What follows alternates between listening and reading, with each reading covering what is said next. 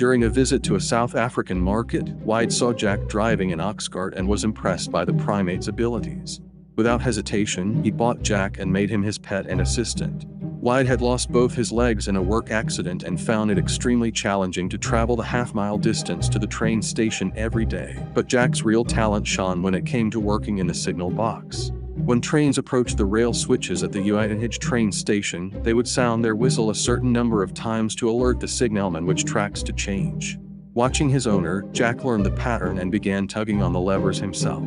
Wide was thrilled, and soon Jack was doing all the work. Jack was so good at his job that he worked for 9 years without ever making a single mistake. Jack was given an official employment number and paid 20 cents a day and half a bottle of beer every week.